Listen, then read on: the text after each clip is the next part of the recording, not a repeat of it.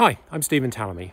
If you've followed my channel for a while, you would have seen my rediscoveries of some 90s synths, the JV1080 and the Proteus 2000. These were the only two modules I owned until something very exciting happened. A few weeks ago, a user called Limbic Legion commented on my JV1080 video saying it had inspired him to dig out his JV1080, Proteus and a few other synths. Limbic explained that he's planning to clean out his Aladdin's cave of old gear, and one of the modules that he'd found was something I had coveted many years ago, but had never had the money to buy. This was the Korg M1, or in this case the rack-mounted version, the Korg M1R. As an act of massive generosity, Limbic said I could have his Korg M1 in return for a donation to the piano book We Make Voices charity campaign. He even arranged for the module to be delivered directly to my doorstep. Now, the Korg M1 is legendary for being the biggest selling synthesizer of all time. It was released in 1988 and quickly became the sound of the late 80s and throughout the 90s. At the time, the other two big-named digital synthesizers on the market were the Yamaha DX7 FM synth and the Roland D50 subtractive synth. The Korg M1 took a different approach by incorporating PCM samples and an onboard sequencer, dubbing the term digital workstation. The sounds at the time were a massive leap forward in terms of realism, especially for a synth at its price point. It was 16-note polyphony, 8-part timbrality, and had 4 megabytes of onboard sounds. Coming out 6 years before the JV1080 and over 10 years before the Proteus 2000, it does have its limitations, but it was still a massively powerful synthesizer of the time. Let's start by dispelling a myth. A lot of people actually think that the slap bass in the Korg M1 is used in the Seinfeld theme. Now, if you go and listen to Score the podcast and a few other interviews, you'll find that actually it was a blend of all sorts of different slap bass sounds recorded into a sampler. However, if you ever do need to recreate a Seinfeld-like slap bass, then the Patch 48 slap bass is a very good option.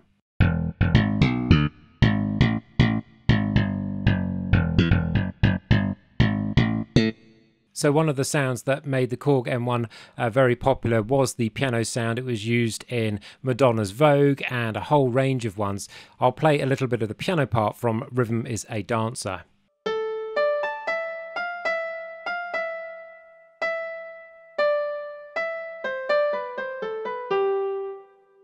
So definitely got that particular 80s vibe dance piano, and probably one of the most well-known sounds. Now, the Korg M1 has actually been used in quite a lot of media composition as well. I believe it was used in a whole range of game soundtracks. I think Lego Island, Field of Dreams may have used it, Vangelis definitely used it, Hans Zimmer used it in a bunch of places, Black Rain I believe, and True Romance. So I'm not entirely sure how they've used the instrument in those particular things, but you can certainly hear elements of them. Let's just try one of the patches here.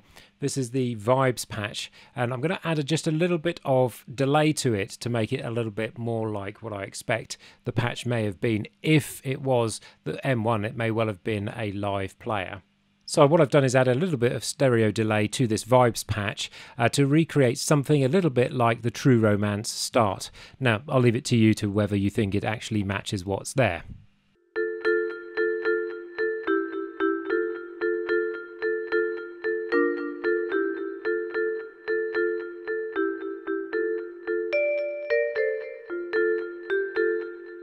So there are actually some other quite nice cinematic sounds that we can play with. These Koto trems are really quite nice.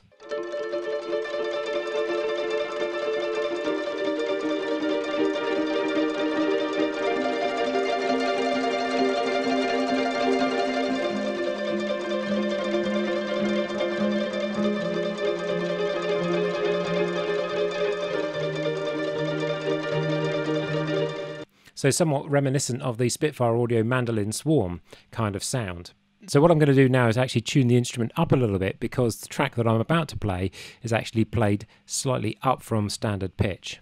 So definitely the Korg M1 was all over the Queen Innuendo album. Here's part from I'm Going Slightly Mad.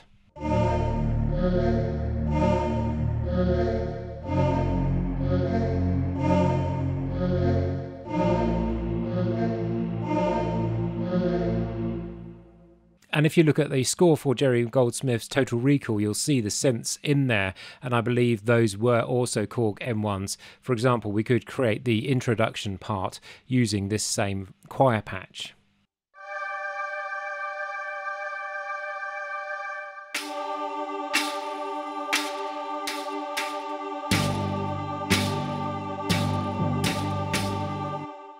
But I've left probably the most well-known sound of the M1 to the end, the organ 2, and this was really basically the bass line riff of so much of the 90s. Here's a little bit of Show Me Love.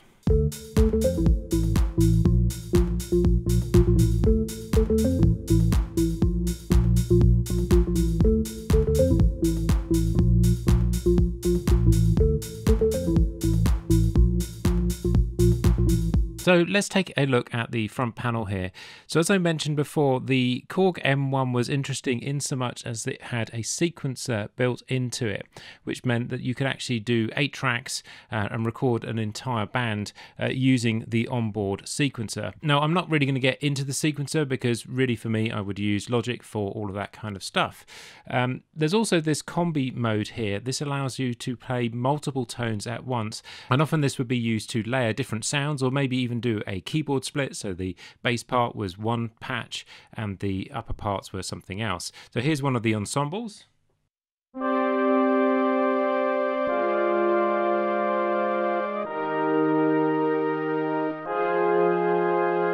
So that just gives you an idea of how you can layer out the sounds. But I'm really going to look at the program section here so that we can look at some of the controls that are available.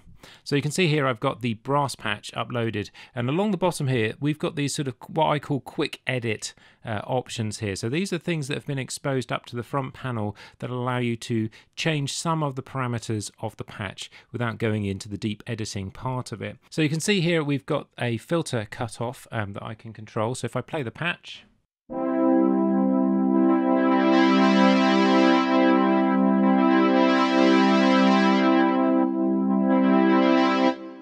so we can play around with the filter from the front end. We've also got a number of other controls here. We can play with the attack time, so we can really have a punchy, brassy sound. Or we can make the attack a lot longer. And the other thing on the quick edits that is kind of useful is also this effects balance. So on board in this patch there'll be certain effects and I can crank them up or down.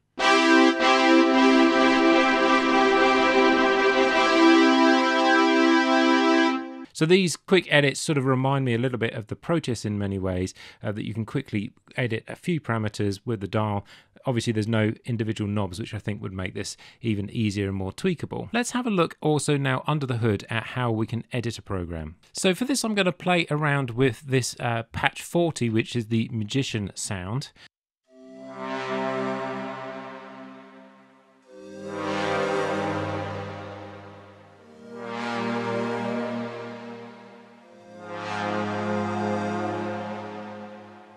So each patch can be made either of a single tone or a double tone. You can see this one is actually made of 2 tones. If we go to the next page, you'll see one of the tones is a pan flute and the other tone is a brass sound.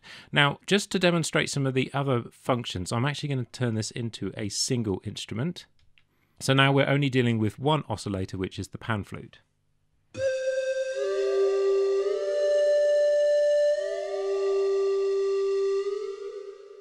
So on to the next pages here.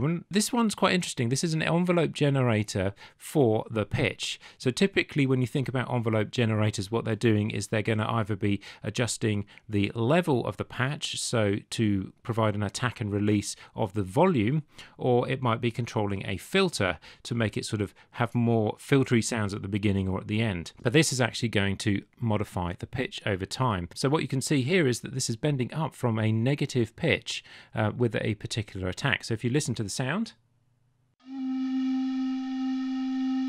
so what you can see there is it's actually bending up into the note, which is probably quite normal for a pan flute type of sound. Let's make it a bit more extreme so that you can hear the effect even more. But we can also change here the attack time, how fast for it to rise up through that pitch. So let's make that a lot longer.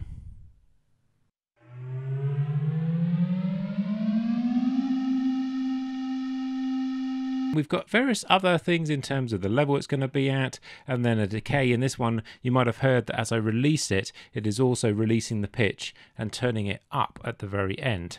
But there's some interesting parameters here that are going to say how much the velocity sensitivity of the keyboard is going to affect both the level in which it's going to work and also the time.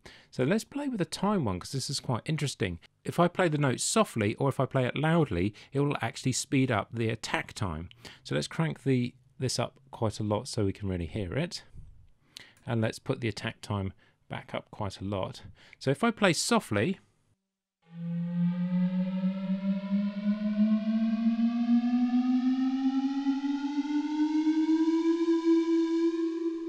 so we're getting a very slow attack. Now if I play it loud,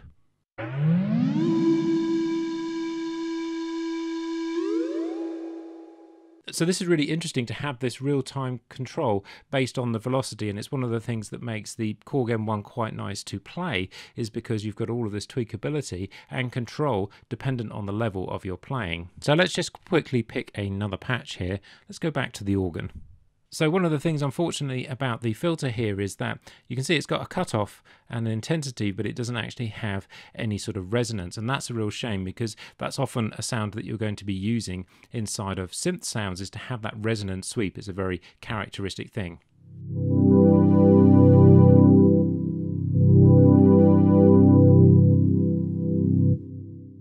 You know, it's a useful filter, but maybe not as characterful as maybe some of the other filters that I've seen on the other synthesizers. Then you've got your usual filter envelope, so how the filter gets changed over time, and you've got the sensitivity and all those things that we had before on the previous pitch one. And similarly, we've got a whole bunch more parameters around a VDA, so this is your amplitude being changed by the envelope generator and so on. So here we have a pitch MG, so this is basically like an LFO, so you can set the frequency of it and also the delay.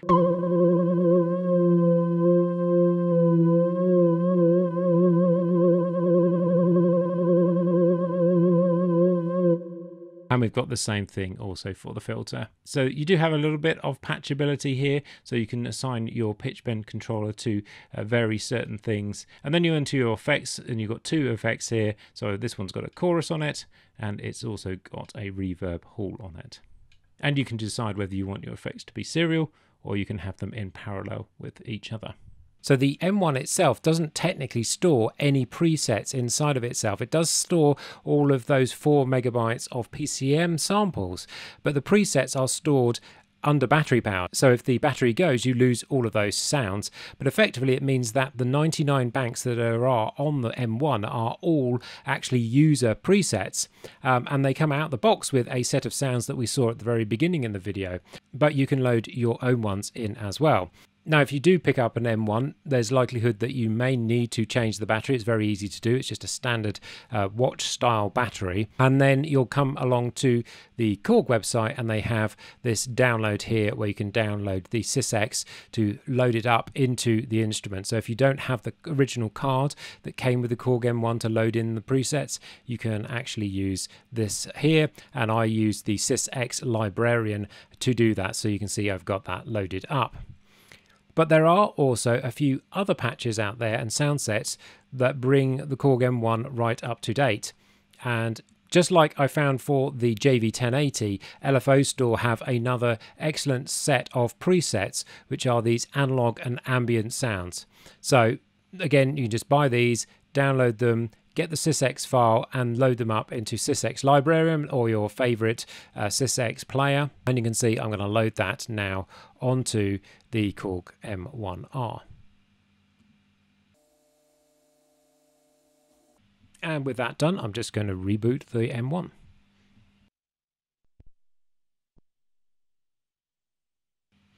And just like that, we have some additional patches. So let's play through some of them.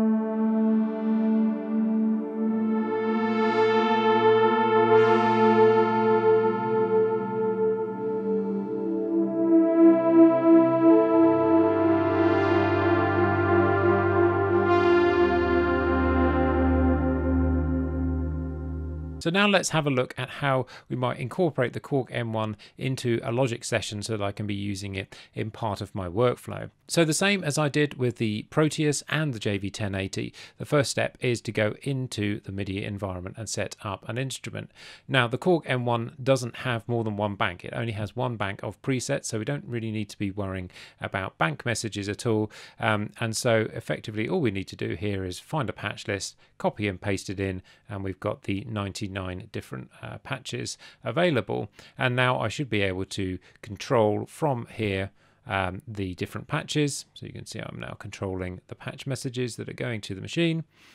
Or more likely, I will go in and create a list of program events and then be able to switch through them inside of the Logic session. So what I wanted to do is see if I could control some of the other parameters of the M1 from within the DAW environment. Now, I didn't really find a patch editor, certainly not one that was free, that was going to allow me to do this. So I thought I'd have a go at seeing if I could program it directly inside of Logic. So all the parameters of the Korg M1 are controllable, but unlike maybe some of the other synths, not many of them are controllable using the normal control messages, the CC messages that you might be outputting from maybe a MIDI controller. So everything really is editable, mostly using system exclusive events.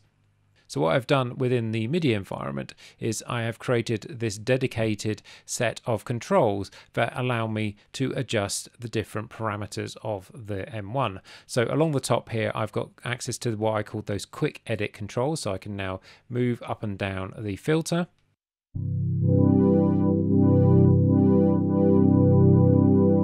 And I've got all of the other things, so the attack,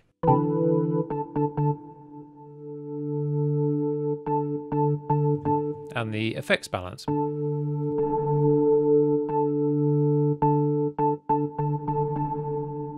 So what you'll see is this fader here is actually a system exclusive fader, and if we open the SysX fader editor, you can see a whole bunch of junk is getting sent to the machine here. I'm not going to go into all the details of system exclusive editing. The most important thing to know is that, this first part is saying this is a Korg instrument. You can see it saying it there, and then this is saying which particular parameters we want to control, and where it says val, this is saying these are the values I want to be able to control using the slider itself.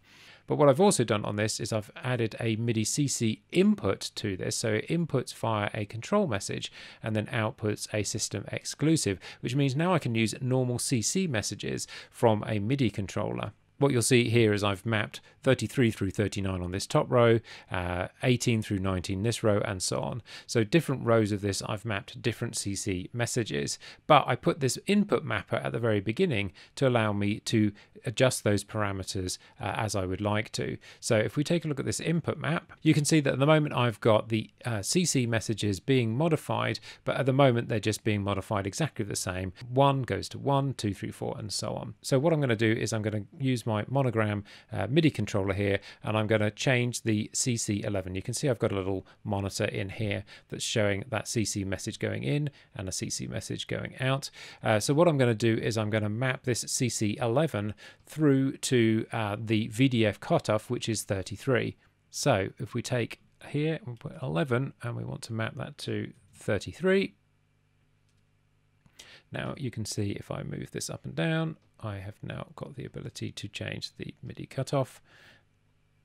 But what I want to do is maybe something a little bit more interesting and actually manipulate some of the parameters within the edit panel. Now I'm actually running in the edit mode, I've got the ability to change parameters. So now I can actually adjust the VDF cutoff with a lot more resolution here. So I can be moving this up and down. So if I now assign MIDI CC 11 to 18, I can move that up and down in more detail. 11 through to 18. So now if we move the monogram up and down, you can see I'm moving the cutoff.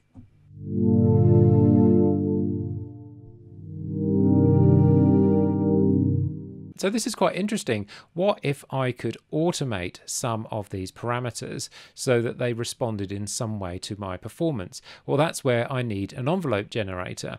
So if you've watched my video about connecting my MIDI equipment to my modular equipment, you'll see that I quite like using Reactor for this type of thing. And so what I've got set up here in Reactor is a relatively simple patch. Effectively, it's monitoring notes in, and then it is sending that into a trigger of an envelope, And so I've got a fairly simple envelope with an attack, decay, etc. Then I'm sending that into a VCA just so I can control the amount that it's going to send. And then what it's going to do is it's going to send that to MIDI CC 103. So we can actually control any of these values here now using this envelope. I'm going to need to do a little bit of wiring up, but just to see what is happening here, if I hit a note on my MIDI keyboard, you will see here but I'm getting a little envelope that's being sent, but it's not yet being routed into Logic. I need to do a little bit more to make that happen. So I'd like to change the effect here of this, and I'm going to use maybe the overdrive here. So I'd like to be able to change the drive of this. Now you can see I'm already smoothing that up and down using this slider. So now if we take a look here, we've got this reactor virtual input. I'm running reactor in a standalone mode, so it actually gets this virtual output, MIDI output, that I can actually wire into my chain. So with that wired up, we can now bring up reactor again, and you can see I'm sending this out on 103. So you can see this row here is 102, so that's 103, 104, 105. So we're going to actually move this one using this envelope generator. So now if you see, if I hit a note, you can see that the envelope is now controlling that.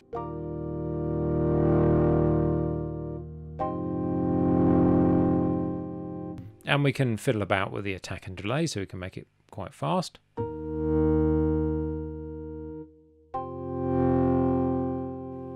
Or pretty slow.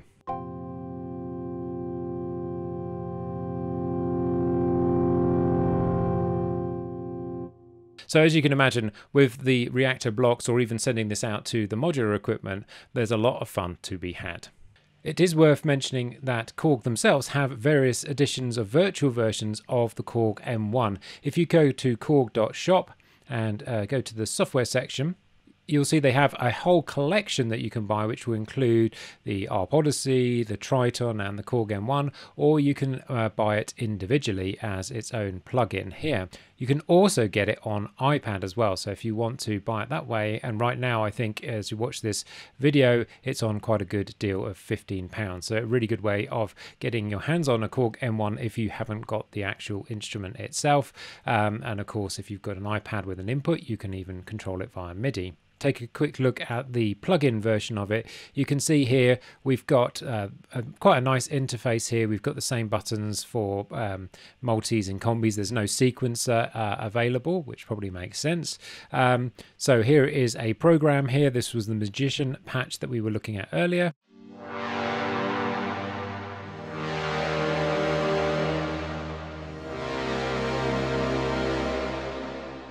And you can see here right into looking at the way in which the oscillator is controlled, the filters and so on. So quite a nice representation of this. Actually, something they added on top of the Korg M1 original is they have added that resonance into the filter, which does make a bit of a difference, but of course will mean that if you make any changes or make an instrument on here, it's never going to sound the same on a real Korg M1. Also, what is worth noting on this is that in the browser you can browse all of the different cards that were available, so you could actually plug cards into the Korg M1. So this is the default set. This is the set that we were playing with earlier. So if you want to have that classic organ 2 sound, you can get it just as well from here, but you've got all of the other different cards here that were sold over time, and you can see there was an organ patch, there was a brass one, F-nicks and so on. So these are ways of getting hold of all of the range of those cards that were also available with the original Korg M1. So this can be really useful if you're out on the go, if you want to have a portable version of it. Even if you do have the Korg M1, you've got a virtual instrument version of it. One thing I will note is that it doesn't have the same abilities necessarily to read and write all of the custom patches that I was showing you earlier on the real Korg M1. Now I know there are some people who have a love-hate relationship with the Korg M1. It was plastered over so much of the 90s. There is a particular sound you're going to get out of the box with the Korg M1, and whether you like that or not is really up to you. But hopefully I've shown you there's a lot more to this synth if you apply some modern production techniques. But for me, it's not just about how these synths sound, but how they make you feel. And for me, getting my hands on one of my original dream synths is both nostalgic and inspiring. If you've enjoyed this video, then please do give a massive thumbs up to the amazingly generous Limbic who made all of it possible. And a big thanks to everyone who's been watching these videos. If you enjoy them, then please do consider subscribing, and I'll see you on the next one.